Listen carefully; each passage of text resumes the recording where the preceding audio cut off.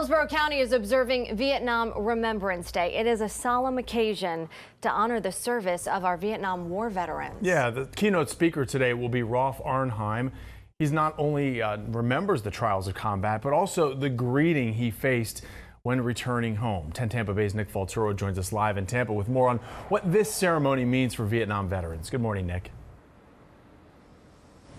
Hey, Jameson, Caitlin, good morning. And we're at Veterans Memorial Park. You can see it in the background. It's closed right now, where the ceremony is going to begin in just a few hours. But Arnhem says this day is not about recalling the past. It's about forging a path of service for the future. Medals, awards, and memorabilia adorn Rolf Arnhem's walls. The West Point graduate served 2 tours in Vietnam, but memories of battle have faded. What he remembers vividly, the unwelcome homecoming he faced.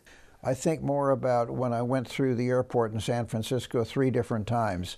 And in every case, I was spit at. People were throwing stuff at me. They were yelling and screaming at me.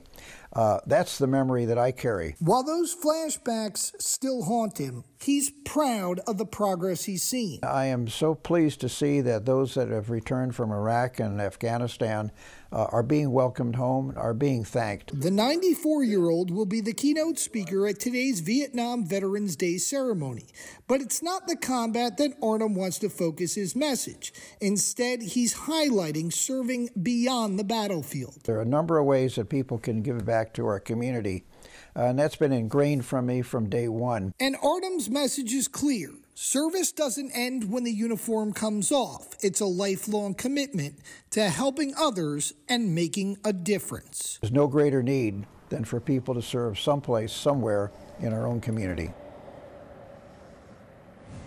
Now, Arnhem says this is also a great day and a great opportunity to welcome home veterans who didn't get a proper welcome when they returned from combat. Now, the ceremony is scheduled to begin here at 10 a.m. There is also going to be resources on hand for veterans. For now, reporting live in Tampa, Nick Falturo, 10 Tampa Bay.